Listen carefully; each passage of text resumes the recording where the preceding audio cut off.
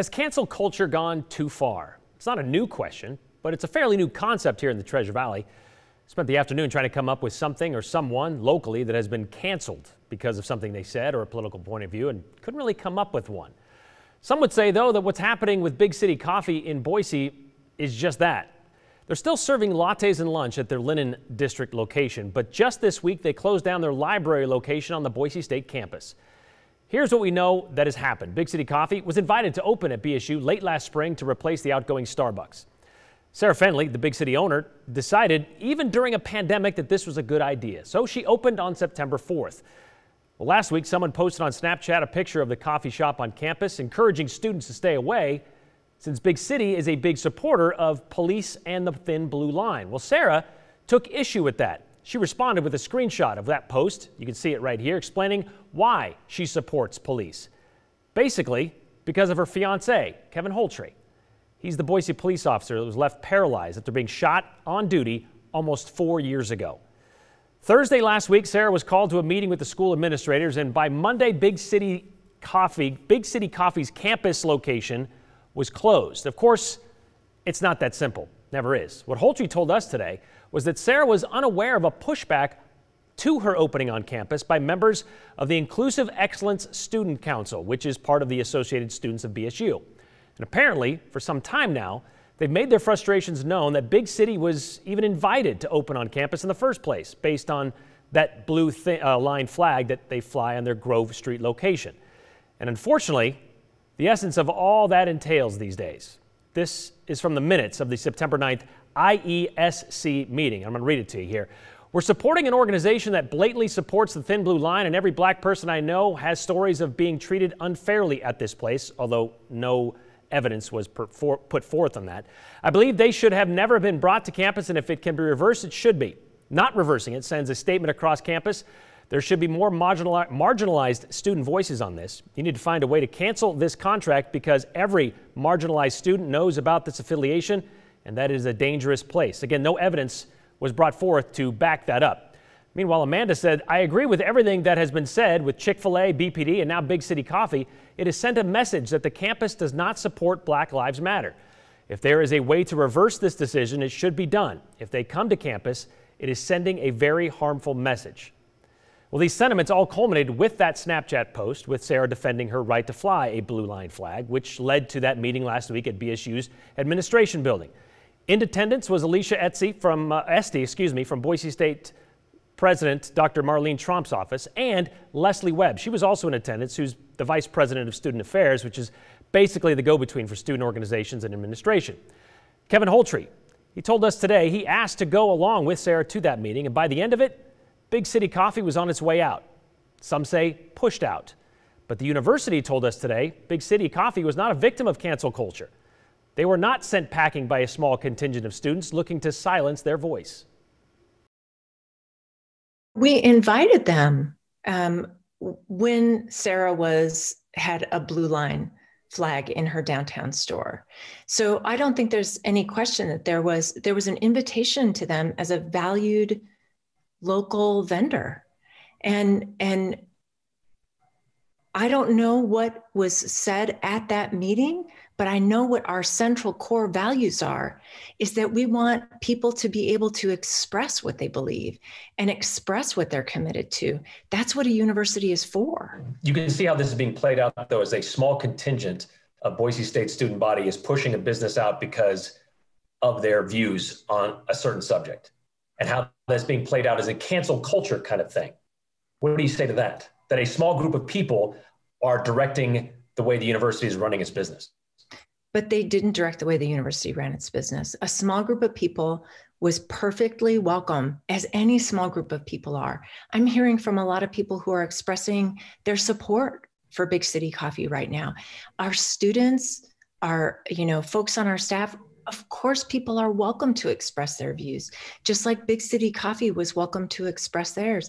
Those students have a right to their freedom of speech as well. In your statement, the school put out yesterday, Boise State was working with the owner to find successful resolution to the concerns regarding free speech on campus. What kind of things were they working towards? Were you working towards? I know that there had been conversations in inviting the students into dialogue and in inviting an opportunity for there to be dialogue. Universities often are at the very heart of those kinds of dialogues. Sometimes people misunderstand and think that universities are only pulling in one direction. We're just the place where those really vexed conversations occur.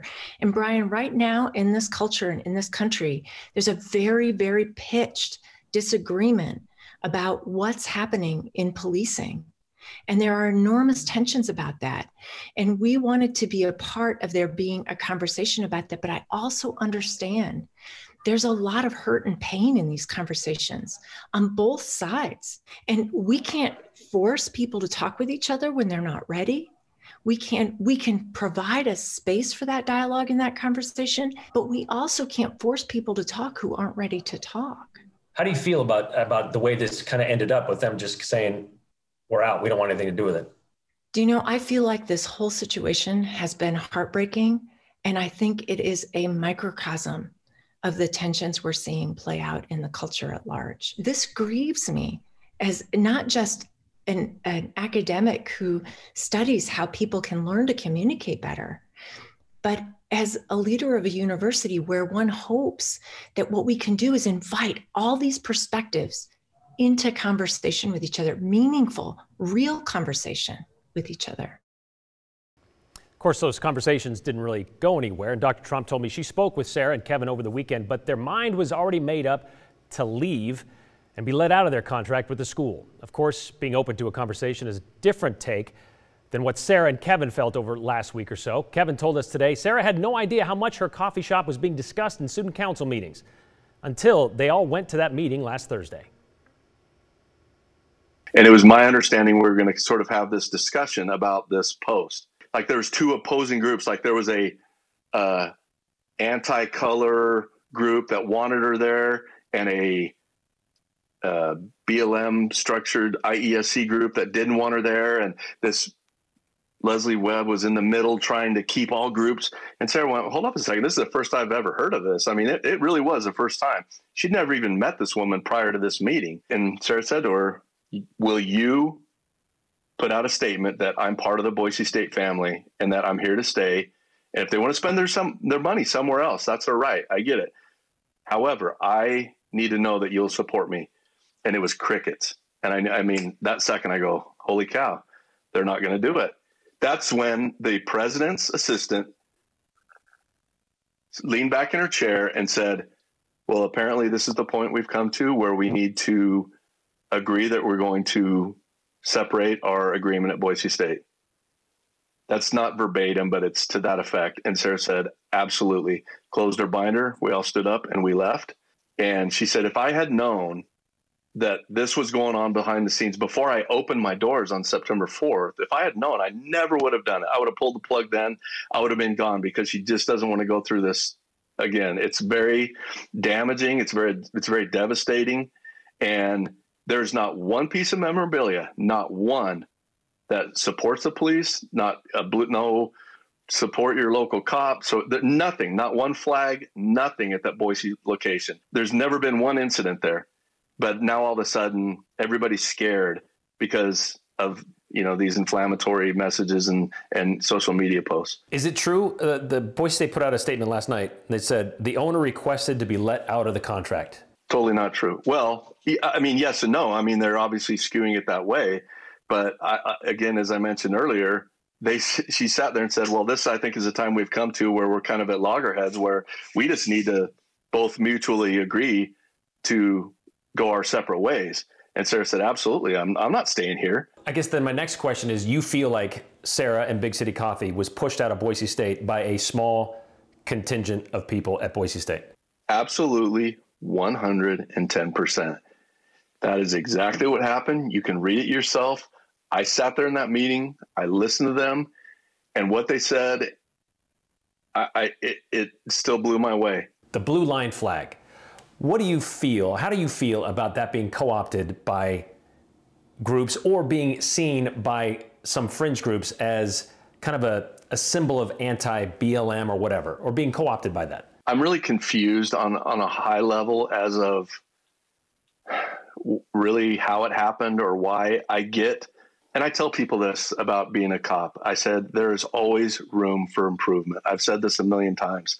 We can do better at what we do. Every business in the world, yours included, I don't care if it's a sheet metal shop, you always try to be more efficient and to be better. And I think that's the way law enforcement works. It's almost trendy now. It's trendy to hate the police. Like, we get together in a briefing and we collude that we're going to go out and try to kill a person of color today. I don't think there's ever been a shooting involving an African-American in the history of Boise Police Department, but yet I'm a racist. It's because I put my life on the line. I was shot by a person of color. I don't hate him. He was just a bad guy. That's the way it is. And so I take it personally, knowing I'm never going to walk again. I don't have a left leg. I'm in chronic pain.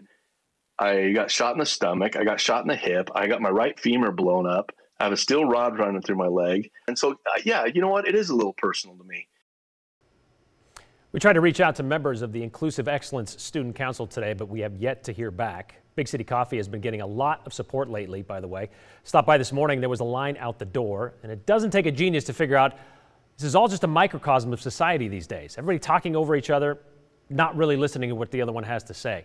The school insists they ask nothing of Big City Coffee to stay on campus. Kevin Holtry insisting the school refused to support them in staying.